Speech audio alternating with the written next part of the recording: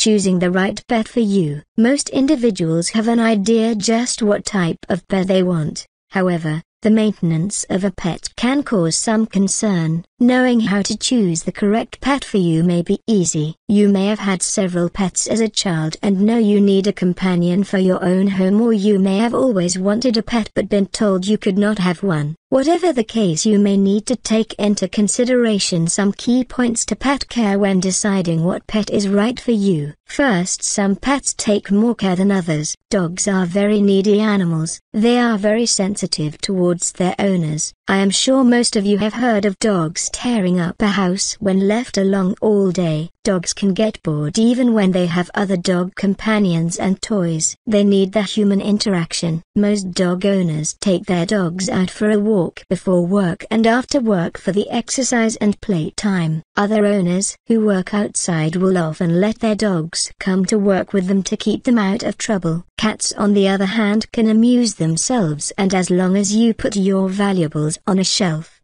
they cannot reach and keep a clean house. They will sleep, look out windows, and play with toys while you are away. Fish are another type of pet that is typically low maintenance except for cleaning the fish tank. Pet care is very important when you own a pet. They need attention from their owners, positive reinforcement, training, and love. Fish are usually excluded from this statement, as they just need food, proper tank maintenance, and a few plants to sustain life.